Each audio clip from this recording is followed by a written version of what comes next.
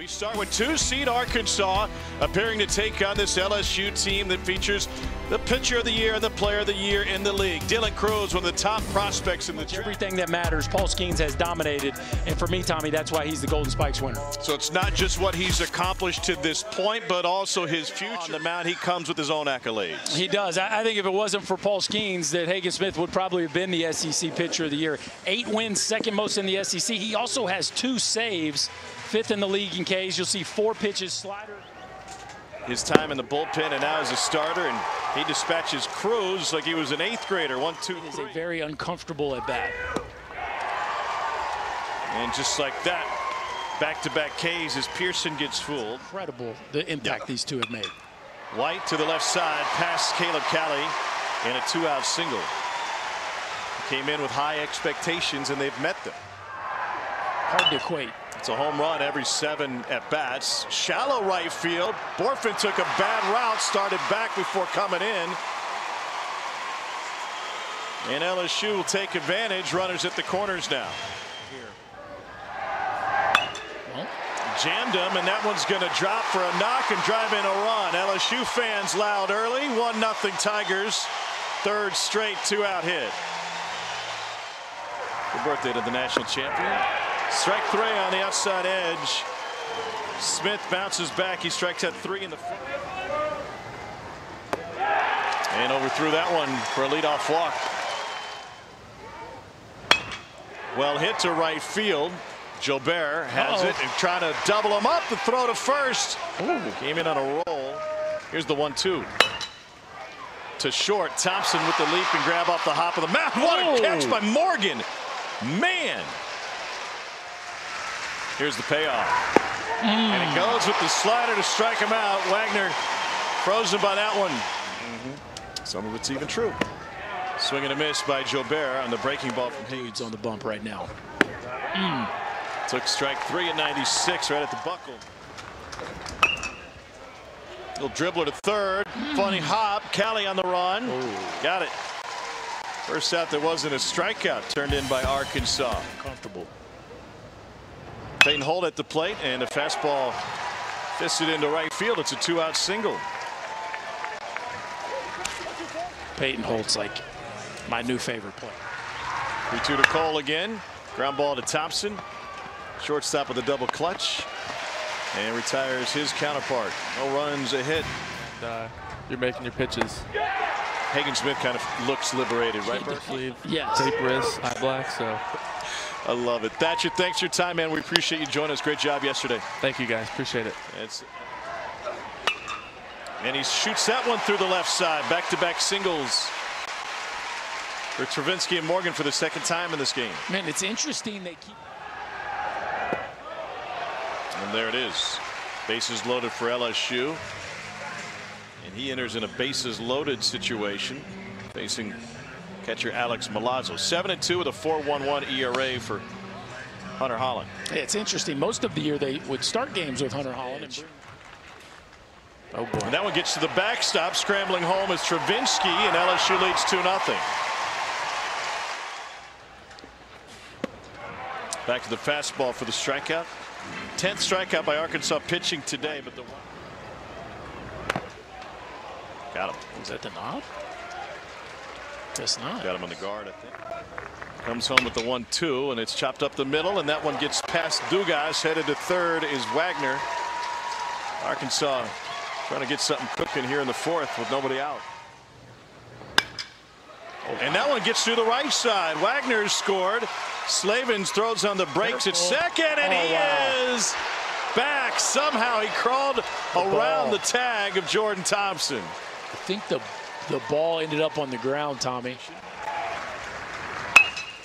Bounced up the middle, and Holt's got a hit. Slavens around third. Arkansas has tied this game at 2 on Peyton Holt's 2nd hit of the contest against Paul Skeens. This kid's unbelievable. Ready for the NCAA tournament. And he overthrew the fastball.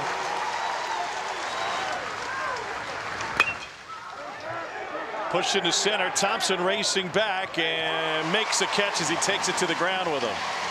Tied at 2, and we're going to bring everybody back out. Catcher's interference. Wow. And so let's try it again. Catcher's interference, they let the play progress until it's over, then give the offense a choice of whether or not they want to accept it. Ooh, look at that. Do you see the mitt? Watch the mitt fold. See it? Could you see the mitt fold? Look how it folds there as the bat enters the zone. Yep. After review, the call on the field of catcher's interference is confirmed. Batter runner and all runners advance one base. LSU is charged a challenge.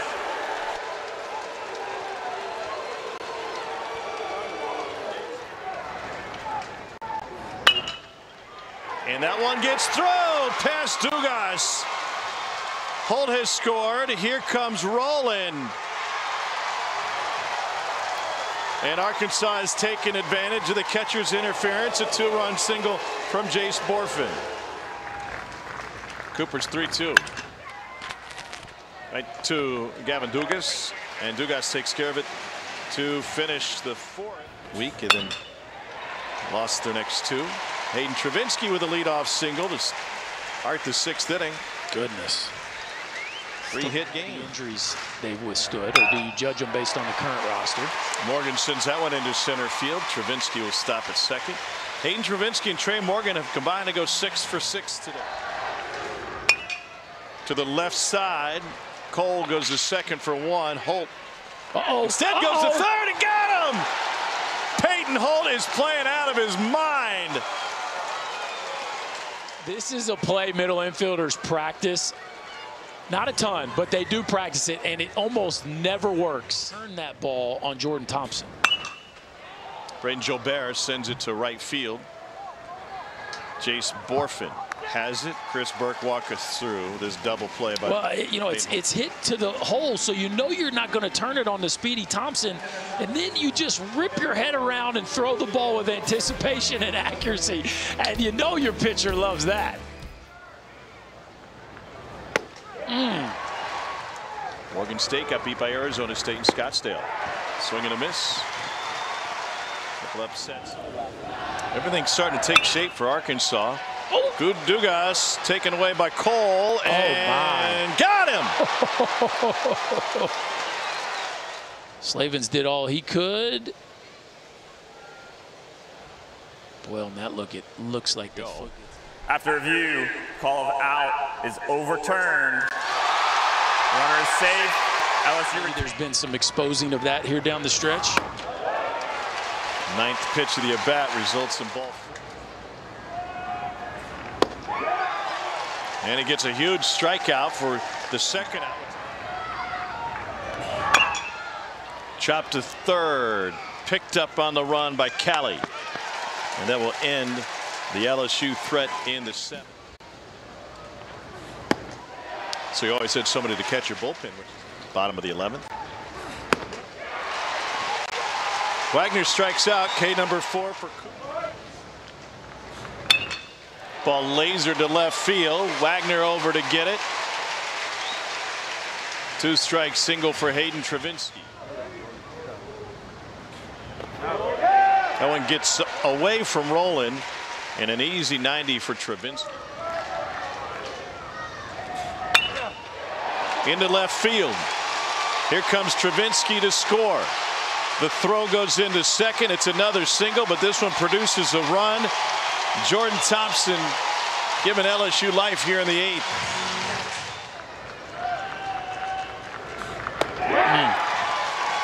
Another strikeout's now a season high for LSU. Holland's got 7 of them. Hunter Owen will get the ball to start. That one's past Morgan and into right field. And Cali's got a 1-out single. Built such a monster there from a facility standpoint that their recruiting is just crazy deep. Von Walker off the hook in a postseason. Strike 3, another K for Cooper. That is 7 now. He's done his job. We head to the 9th. Last chance for LSU. AB's in the postseason. Skies it down the right field line. Slavens there. 1 down. And Cruz belts this one to left field. Wagner's out of room. It's gone.